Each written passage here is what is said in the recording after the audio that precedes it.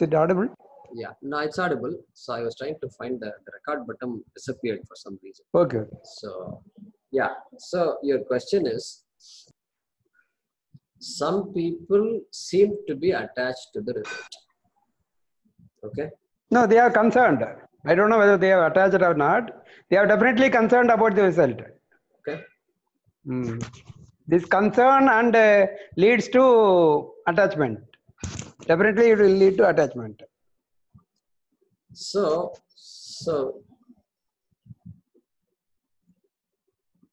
we need to be careful here. So concerned about a result. So they may be serious about about what they want to accomplish. We don't know if that seriousness makes them stressed out and this and that. Correct? How do we know all that? We can't make that judgment, because now we are making a judgment about a person. So they have grand plans. Yes, they are not simply planning in thin air. They are serious about the outcome and they are working for it, and seriously working for it.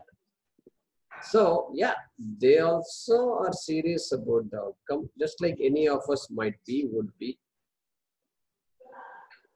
But if the outcome doesn't turn out to be what you want,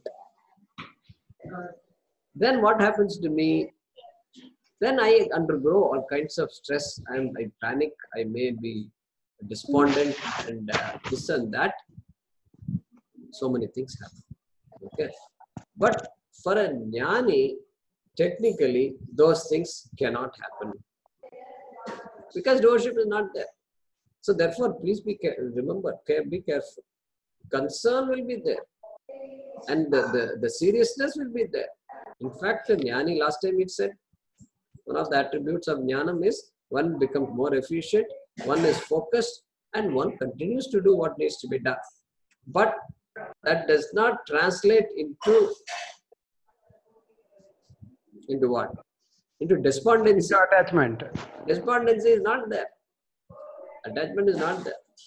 Whatever be the outcome, this is what we must do now. If the states are corrupt, what can we do?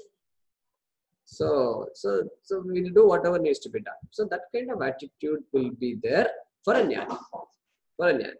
So we don't. Second point is, we don't make judgments about people, about people who are wise, who are helping the world in their own way. We don't go around saying, does he know, does he not know, does she know, does he not.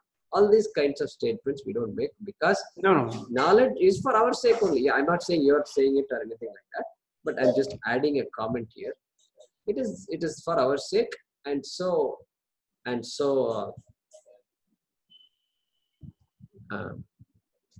is the video coming properly?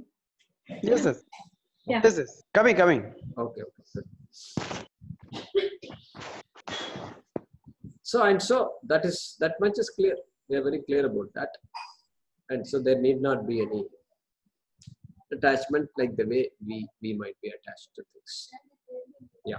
Then this Punya and Papa, it keeps on changing. 100 years before, whatever is considered as Papa, now it may not be, in a true sense. For example, after food, they used to clean it with cow dung and all that. That was considered as cleanliness. And this thing, there are various Swadha, there are various rituals which are left out, which our previous generations has done it. And the other day I saw a great man of 90 years, even before bath, he does then some Vaichitartha. There was some way of taking bath. He says mantra for each and every part that he is, the water falls on him. So those things it is forgotten or it is left out. That Punya and Papa keeps on changing. It will keep on changing also. Not only across time, across geographical region also. If you go to extreme North Polar and you say that you should not kill fish and take, and there is a Papa and all that, it is changing there. Correct. So the point you have made is important. And what we learned from that is this. We learned that Papa is not gained by a particular action, but it has a lot, the context surrounding that action. Okay. So one person thinks that by killing an animal, I am gaining Papa. Therefore, I will not kill animals. Therefore, I will not eat any animal. Another person, you put that same person in Alaska, and that person cannot survive without fish. And because no trees no plants are growing there, unless you import all this food from continental US, you can't have proper vegetarian food. So context is different. Context determines action, and then only one can make a judgment whether it is Papa Punya. So you made the point very clearly. Very true. And it changes with time, etc. And context changes with time. Therefore, Papa Punya changes with time. What applies today need not apply tomorrow, or what applies today to me need not apply today itself to you. So all that is well understood. Yeah. It seems somebody is keeping the record of Punya and Papa of ours, and it becomes a prarabdha karma of the next birth. Correct. That external person force knows this. Correct. That's the beauty of this karma. We give the name Chitragupta. When we do Sandhyavandanam, we say Chitraguptaya Vai Namo Namah. So he is the greatest accountant. Yeah. Long before all the CAs and CPAs. He should not become obsolete. Yeah, Chitragupta Vai Namo Namah. So we do, all of us, when we do Sandhyavandanam, we do Yamaya Namah. So we say, hey Yama, my salutations to you. We first say hello to Yama. And I know you are there, and you take care of everybody. And Yama is called Chitragupta. So very interesting. Yeah. So that law. And we have given Yama as the caretaker of this law. And so yeah, it's in good hands. It's in good hands. Hopefully. Any other questions? So when the arrow is out of the bow, then whatever we create, whatever your today's class, I'm trying to put together points to make the final conclusion of the liberation here. That so the whatever we create, which are mostly the notions, projections, those are the things which we create as we go along. And so once we surrender those things, and when the arrow comes back to the one who released it, then I am done with that. Is that right statement? So when the arrow, repeat that. The arrow is released, and the creations, we create a lot of things, and those are all mainly the projections. Right? The projections, notions in the process, we create all these. So the moment we understand this and surrender them, and when of course, when it's coming back to the same person who released it, is understanding what is Brahman. So I am done with that. Correct. So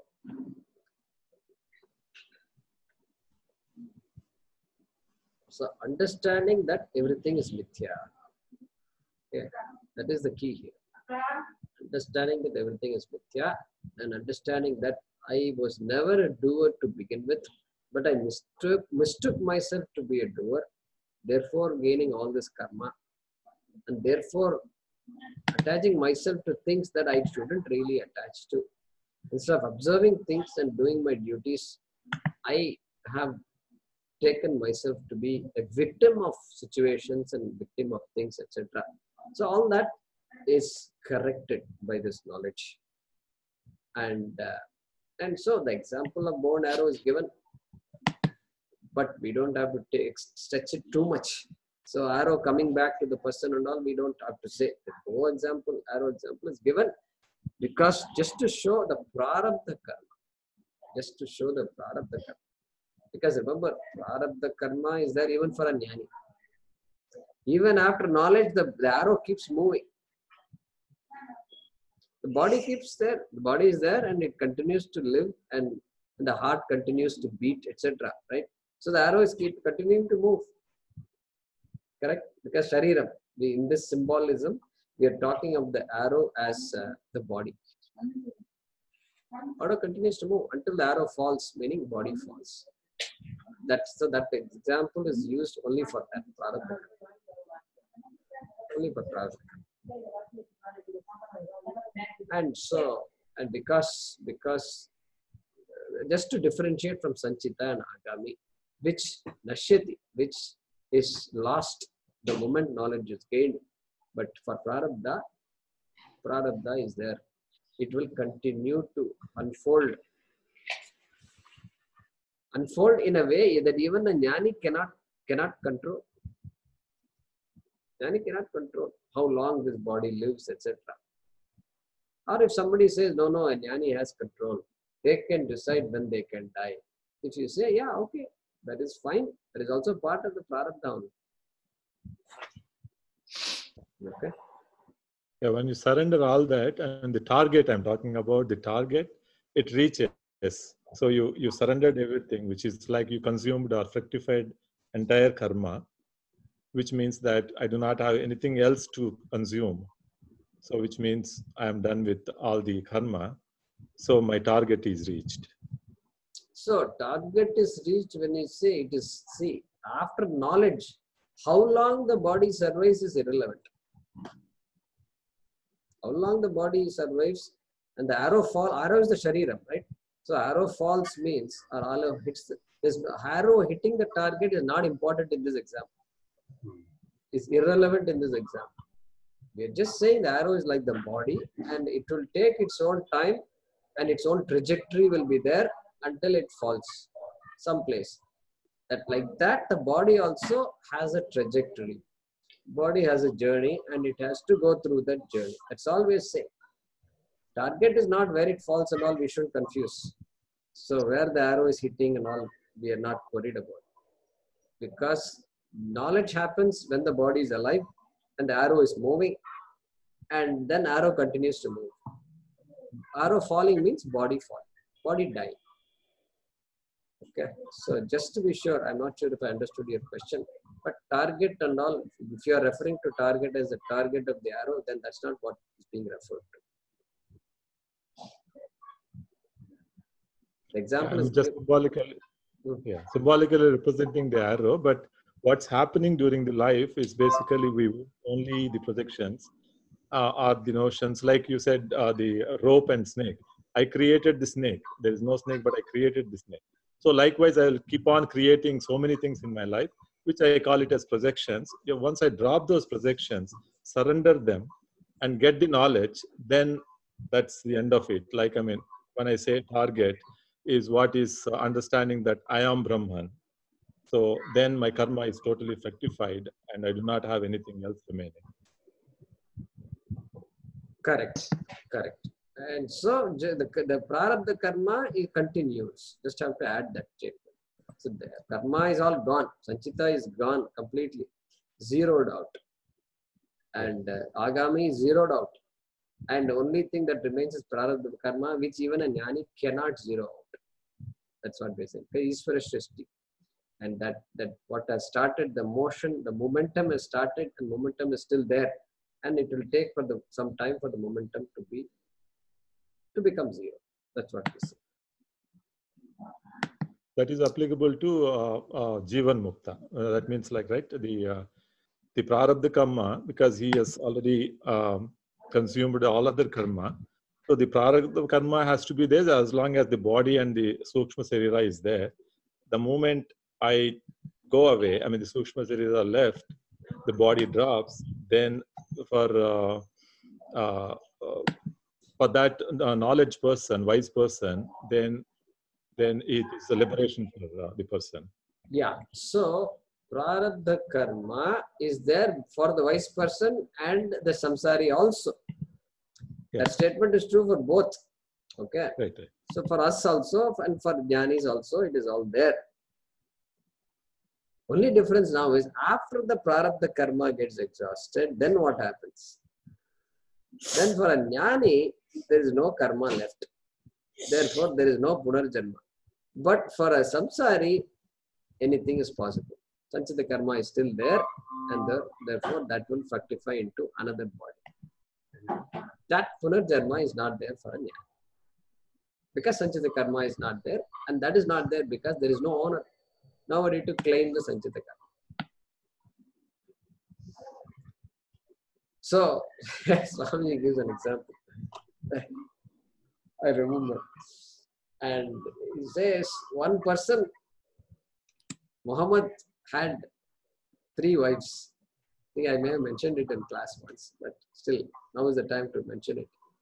3 wives are there. And A, B, and C. And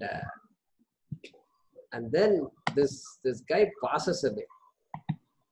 Means Jnanam is great. If this guy passes away, who becomes the first widow? Who becomes the first widow? So we can't say the first wife became the first widow. Like that we can't say. All 3 of them are gone. I mean, are widows at the same time. So like that, orphaned. So the sanchita karma, prarabdha karma. Of course, slight difference is that prarabdha karma takes a little time. But all 3 karmas are essentially eventually gone for us, for a jnana. Good. Any other questions? How are your parents doing, Jaikumar? So I will